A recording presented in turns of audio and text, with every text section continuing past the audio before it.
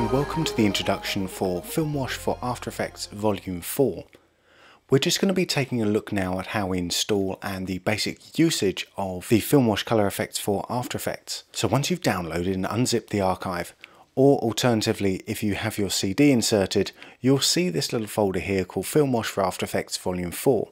So installation is actually really easy.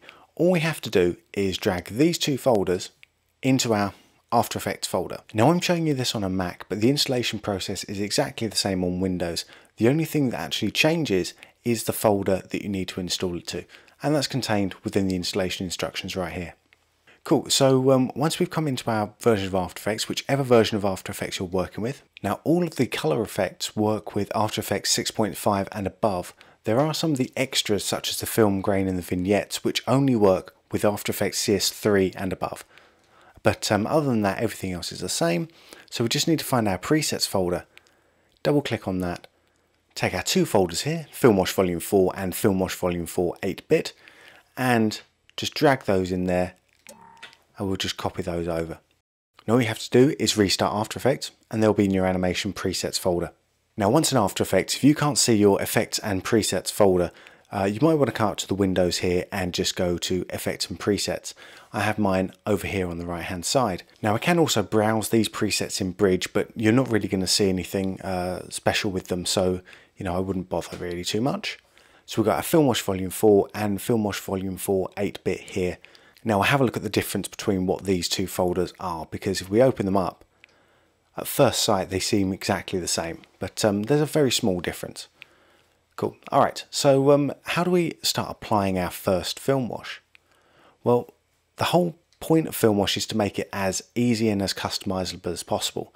So within our 7 different folders here, each of these folders have a further selection of different styles and different looks.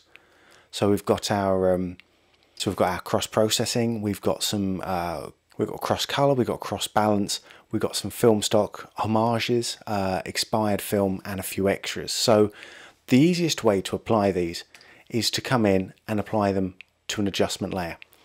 So if I go layer new adjustment layer here, I can then take any one of these. For example, let's take light morning, just double click on it there and it will apply that straight away. And let's do a before and after, so just turn the adjustment layer on and off. And you see it's applied it really easily. So the idea behind these is to make them as easily accessible and as easily adjustable as possible. So we come over to our effect controls on the left hand side. We can see that we've got a couple of different markers which have got asterisks by them. So the little stars mean that those are the ones, and only those ones, are really designed for you to adjust them. So the first one at the top, and these are common for all of the effects, is mix back the original. So this is a slider, and we take this from 0 to 100. 0 is the absolute maximum of the effect, and 100 is no effect applied at all. So we can mix those in. So it makes it easier to turn up or turn down the size of the effect and the scale of the effect without any difficulties. Now most of these are designed to look pretty good and give you an idea of what's going on at 50. So that's where we're going to stick this one here. We also have a desaturate command going on as well, so we can just pull out some of that color as well. And that again goes from 0 to 100. You'll see that even at 100 we're not completely desaturated, and that's because of course we're mixing this back to 50%. If we took this down to 0, we would be completely desaturated. So let's just delete that and start up another one. Let's have a quick look at some of the different styles we've got. So the cross processing here, so this gives some quite cool and interesting different types of looks. We've got the sort of cooler, more contrasted looks. We've got softer looks here, such as the yellow vintage here. Warmer looks with the warm faded. Colder looks, cooler looks with the cold pop. We also have cross color over here. So these are taking things a little bit more extreme. So we have things like 60s color, But as you can see, these still have the same two controls to work with. We have the mix back original, so we can take this more or less depending on what we want, and the desaturate. So we can just sort of knock some of that back. Let's just take a look at the before and after again.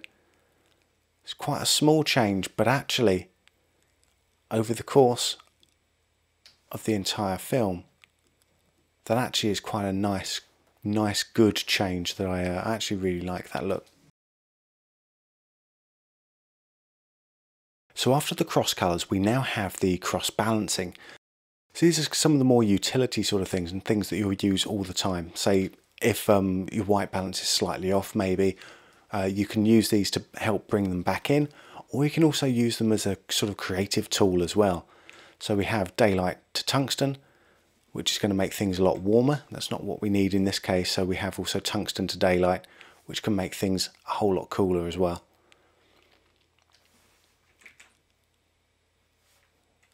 And we have different versions of those.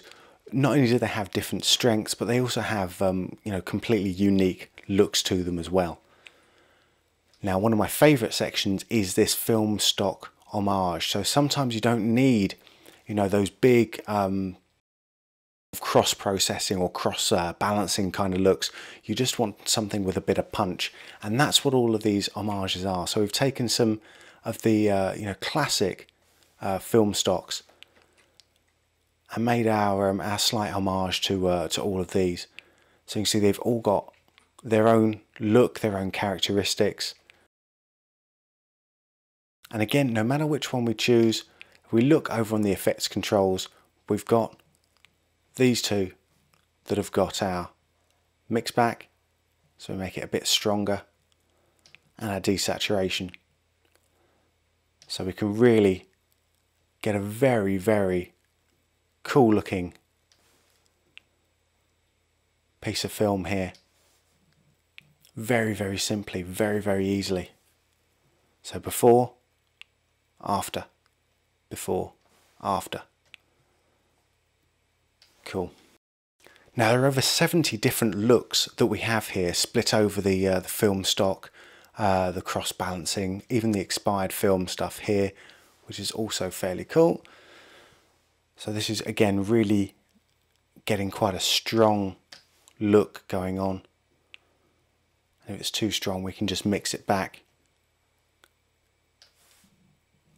And that's giving us a really lovely sort of vintage feel there. Brilliant.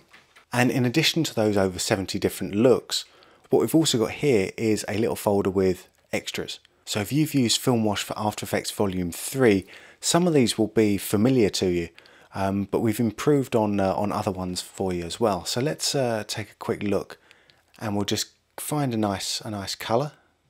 So let's take actually just maybe a gold here, and we'll just take some of the saturation out on that.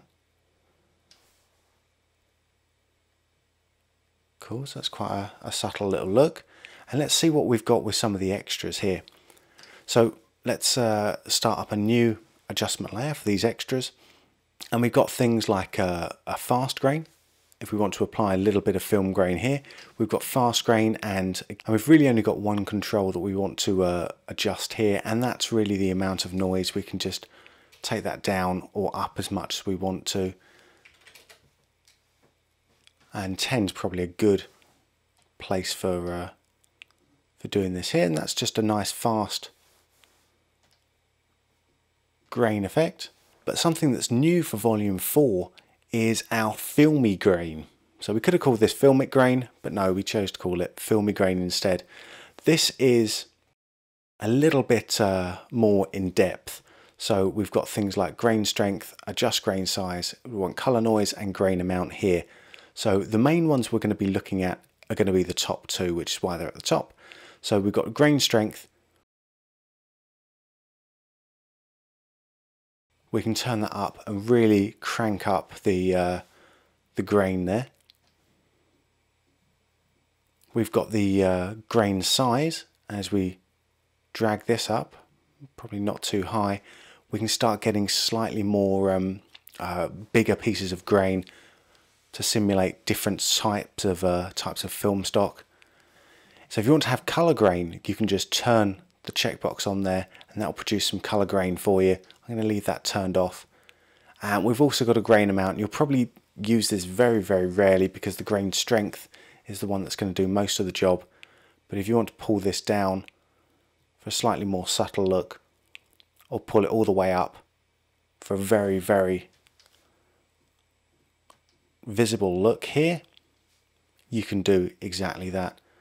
So we take our before and our after.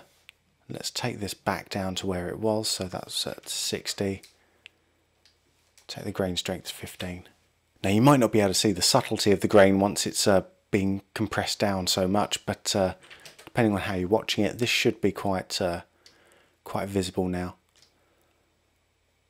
This is slightly slower to render out than the fast grain, of course, but it gives you a really nice and really different effect than the fast grain does. We also have, let's build up one more layer here as well. We'll come into some of these in other exercises actually, and take a look at the film wash scratches. So what these are doing is, if we just render this out a little quickly, what these are doing is it's just rendering scratches up along the image, and we've got a couple of controls over here for the scratches amount and the scratch speed. So if you think that the scratch speed is too fast, we can turn that down, and if you think the amount is too much or too small, we can adjust that there. So if I turn my scratches amount up here, we get loads more scratches. If I take my speed down or up, we get much livelier scratches going on there. So you can see how easy it is to start to build up some of these effects. So let's turn our scratches off for a second here. And before I wrap up this particular exercise, what I'm going to do is I'm just going to show you how to use the vignettes. Now vignettes can play a huge part in any sort of color grade, so that's why we've got a whole load of vignettes going on right here. Now all the effects in folders 1 to 5 work in After Effects 6.5 and above.